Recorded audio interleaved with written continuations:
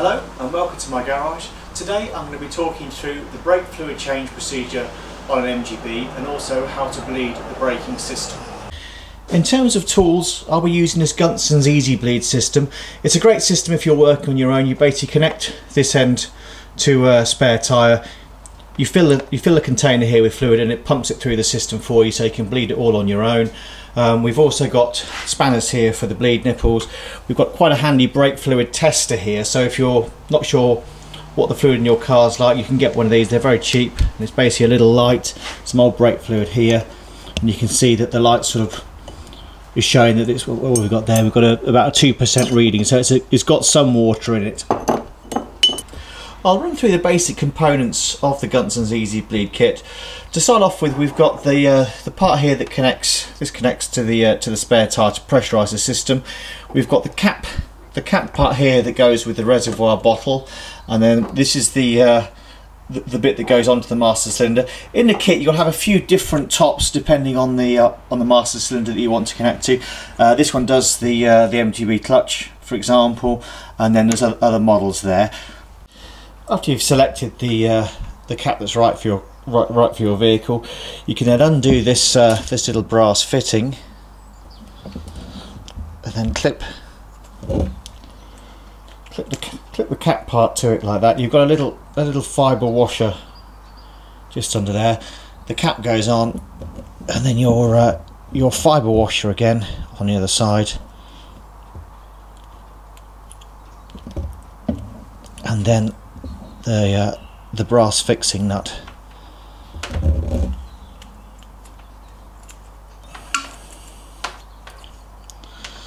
So we can just pinch that up with a 12mm spanner, and then once you've done that, you can put the rubber cap in, so the rubber seal back in, and we'll be ready to go.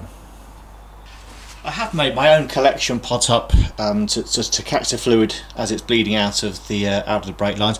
Basically, we've got a jam jar with a metal lid, and I've punched a hole through the lid that I've put this pipe through, and then a little bit of tape just to hold that in place. And on the other side, I've just put a little bit of metal wire through there with a hook on the end in order to sort of hold it up. So when the two parts go together like that, I like to have it so that the tube is all the way to the bottom there, so it's sort of, as soon as you start bleeding, it's in the fluid already and you won't get air sucked back into the pipe. And then the little hook here is just to sort of put that over onto a part of the car's bodywork or similar to hold it in place while we do the bleeding process. I think most manufacturers recommend changing the fluid every 3 years. I would say even if you're not using your car all that often, it is worth changing. The fluid holds water in it and that can cause rust on brake lines and also reduction in performance. I'll be using this Motor RBF 660 brake fluid in my car. Possibly a bit overkill for a road car, but if you're doing a track days or anything like that, then it's a useful one to have. Be very careful with this stuff. It is quite nasty. You don't want to get it onto your skin or in your eyes, so I'll be wearing eye protection, also gloves while I'm carrying out the procedure.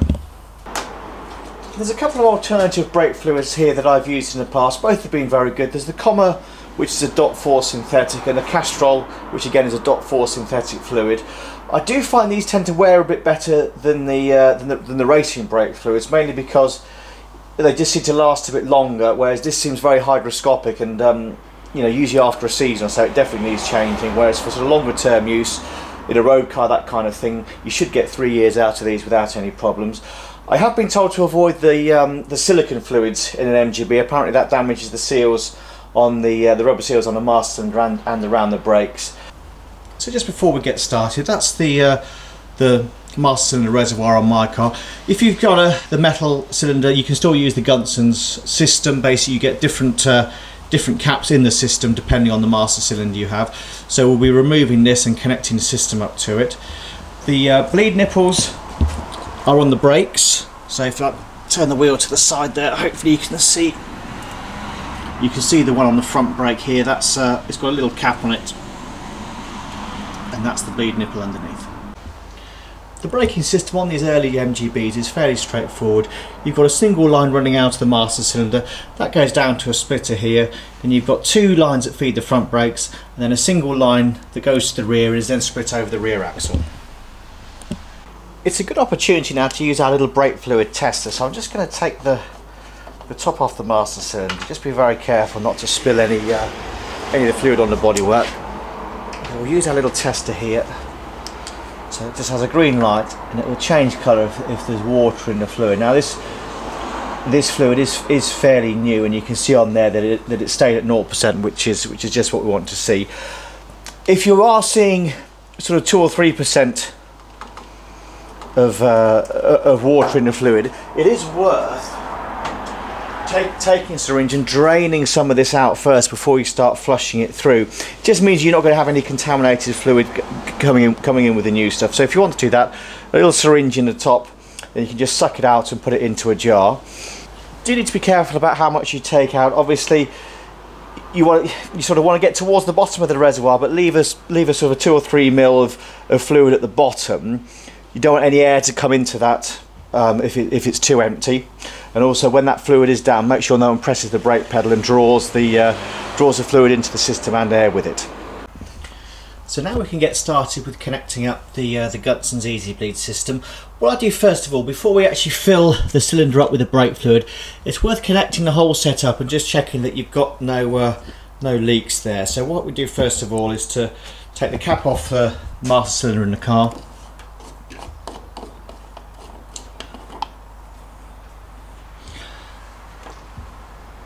And we'll connect the Gunson system to that. Unfortunately, I'm a little bit tight on space in this corner of the garage, so hopefully you'll be able to see what I'm doing. I've just got a sort of a cleanish microfiber cloth there.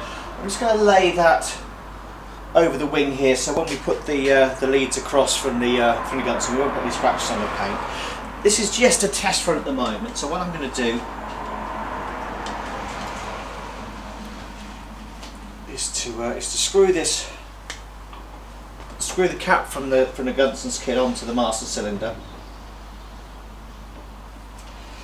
and then I don't think you'll be able to see, but out of shot here I've got the spare tyre that I'll be connected to. The spare tyre's been set to just under 20 psi, so I'm just going to clip that on, and now you can hear I've just heard the system, so the air blow through there. Now, I'm just going to have a quick listen. I think I've got a tiny... I've got no air coming out of the system now. That means I can then fill this container up with brake fluid and we'll get started. So here's our container from the Gunson's kit. This is the race brake fluid we'll be using. So we'll fill this sort of most of the way up. It doesn't need to be all the way to the top. Next we'll put the lid on.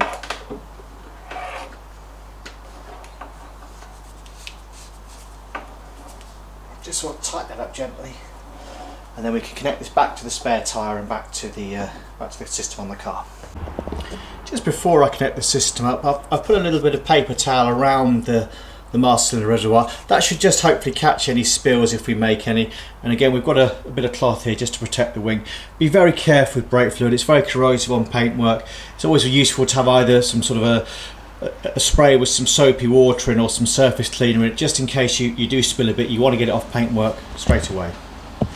So this is the system in place now and ready to go. You can see we've got the fluid bottle just sitting down there. That's connected in to the master cylinder there, and then we're just clipped into a spare tyre here.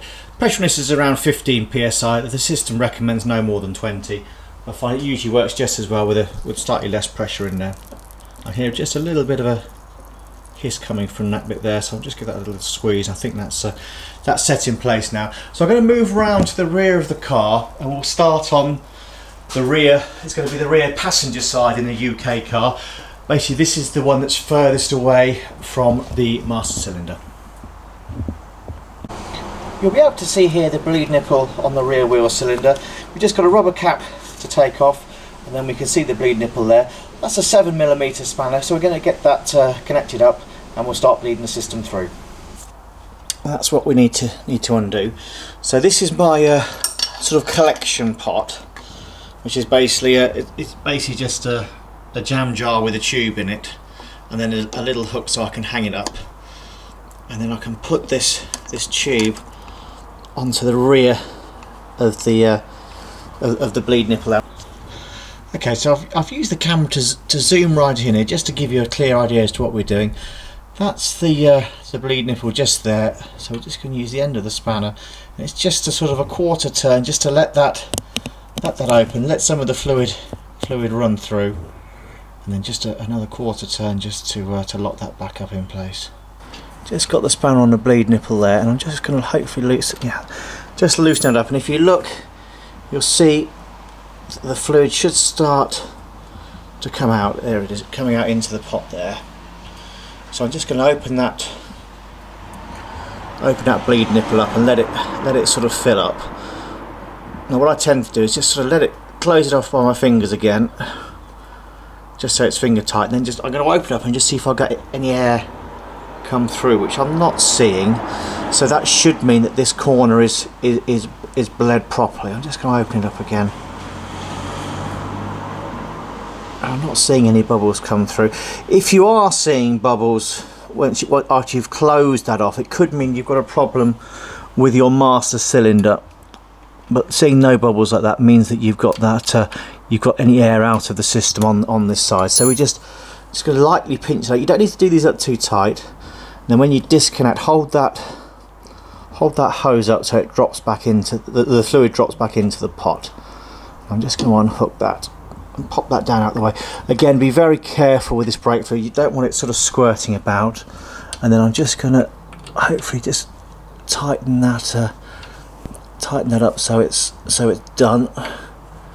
Again, just the end of the spanner, and then we'll put the bleed nipple back on.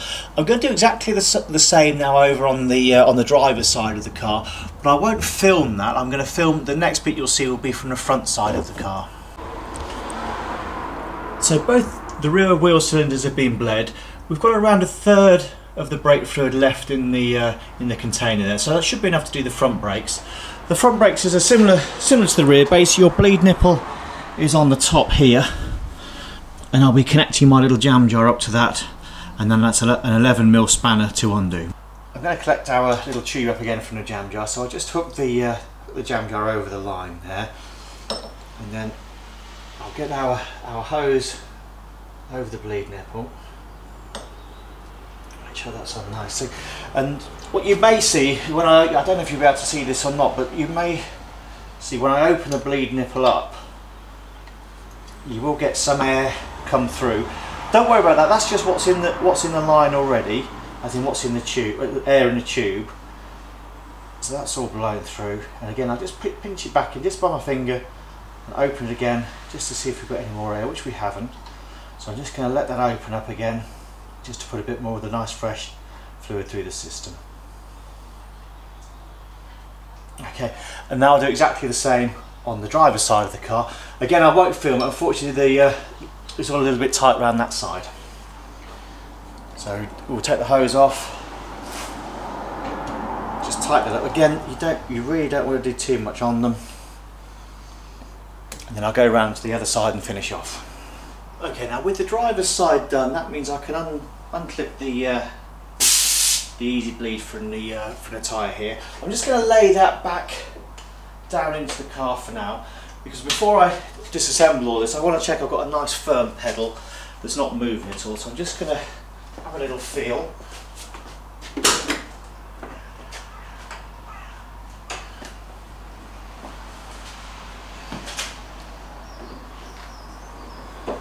So that is it's a nice solid pedal. I'm also making sure that it's not sort of pumping up and also not creeping down as I push it to the floor. That's not, so that feels pretty good.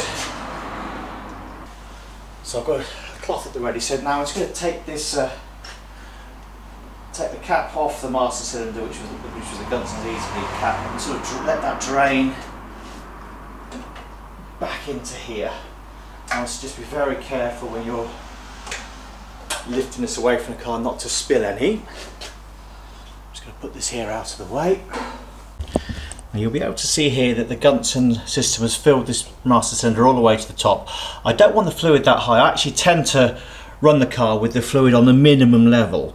The reason for this is, as it's a race car, that fluid does tend to get hot, and in the past it has expanded too much and come out over the top of the master cylinder. So let me just put the camera down again, and I'll get a syringe just to take that top of the fluid off. So again, watch it very carefully. I've just got a bit of paper towel. I'll draw this back up into the syringe. And very carefully lift that away. I'm actually going to put this back into the brake fluid pot. It is nice and clean. There's no reason why that can't be used again. Now that I'm happy with the fluid level, I'll put the cap back on. This just needs to be on sort of finger tight, because you will find that the fluid expands and contracts. If it's on really tight, it may sort of suck the cap on and make it hard to undo.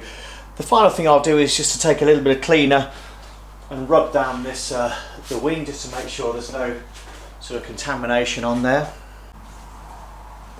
So this is just a detailing spray. I'll just give that a gentle spray over. I didn't notice any fluid drop. It's always a good precaution just to make sure you've not got any fluid there that's going to damage the paint. Just a quick wipe down in there. You can always use a sort of a bit of water for this if you've got a watering can handy, or a bit of soapy water in a sprayer, anything really, just to make sure you've got no fluid left around the master cylinder, and certainly not on the paint here. So that concludes our video for today. I hope that you've enjoyed it. As always, with any questions, don't hesitate to get in touch, and don't forget to like and subscribe to my channel. Many thanks, bye.